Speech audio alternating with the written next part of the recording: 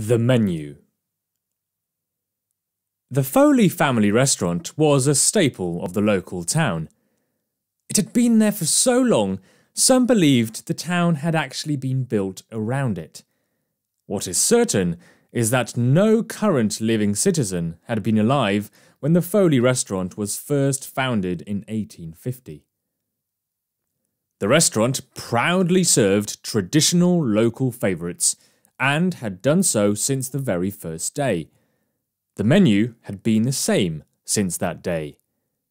It was now the year 2000, and it was currently run by Bob Foley, who liked to boast that we've not changed our menu for 150 years, and we've only ever had 4 options on our menu since 1850.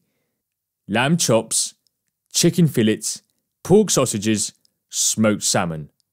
All served with a locally produced side dish, including fried eggs, baked beans, and steamed veggies. Every time Bob said this, and it happened several times a day, he pointed to a small yellowing leaflet which hung on the wall in an old wooden frame. On it was written, "The Foley Menu, 1850, and nothing else. First-time diners at Foley's always looked impressed by this, or at least pretended to. On the other hand, regulars rolled their eyes or, if tipsy enough, mocked him in friendly, sarcastic tones. "Really? Is that true? Why, you should have mentioned it before. I never noticed that menu on the wall.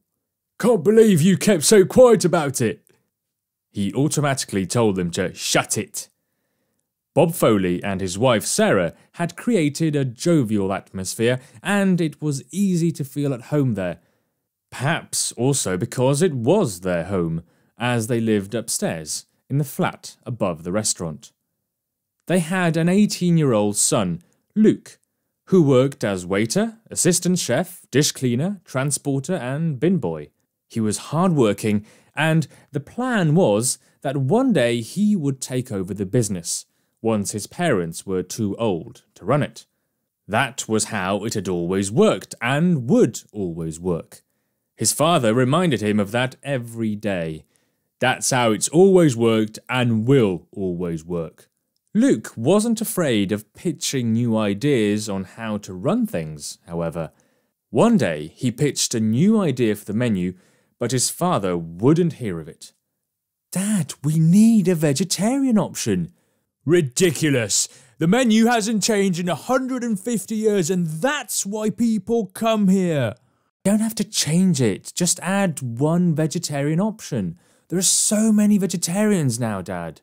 "Rubbish! There's a few here and there, maybe, but the vast majority—" "I'm a vegetarian." "No, you're not." "Yes, I am." "Oh, well, you can be anything you like, but we're not changing the menu just because you've changed. Not while I'm in charge of the restaurant."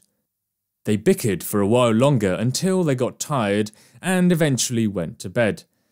Neither, however, paid attention to Sarah, their respective wife and mother, as she rolled her eyes, sighed, and turned the lights off. She would witness this bickering hundreds of times again. 30 years on, and not too much had changed at Foley's restaurant, except that Luke was now 30 years older and running the restaurant with his wife Almira. Just like his father used to do before him, he was running around the place as usual, welcoming guests. "Good evening, welcome to Foley's," taking orders. "What can I get you today? The veggie option is great," and pointing newcomers to the menu on the wall. "Hasn't changed in 180 years. In fact, there was now a 5th vegetarian option, although Luke never mentioned anything about the addition. It was as if he'd completely forgotten he'd modified the menu. He and his wife had an 18-year-old daughter, Frida, who did very much the same job Luke used to do all those years ago. She shared her father's fiery spirit, and one evening, after the restaurant had closed, they sat down for dinner. Bob and Sarah, Frida's grandparents and now in their 70s, joined them as they did most evenings. After a bit, Frida said to her father, "Dad, I think we should add a vegan option to the menu." "Not this again." "But Dad, there are loads of vegans nowadays, and I think we should open the menu up to them." "No, we don't change the Foley menu. It's what brings people here. It's tradition." "We don't have to change it, just add a vegan option." "No, the menu is what keeps this restaurant alive," he barked, pointing at the menu on the wall with his mouth full. "If you don't open your mind a bit, we'll lose customers, fast." "Rubbish. The reason people come here is because we've always had the same menu." "Have you ever even seen the menu?" barked Frida. "Of course I've seen the menu. What on earth are you talking about?" "I mean that menu on the wall." And just as she said that, Sarah got up from her chair, slowly, and walked slowly to the menu hanging on the wall. She lifted it off the wall, which made both her husband and her son shout, "What on earth are you doing?"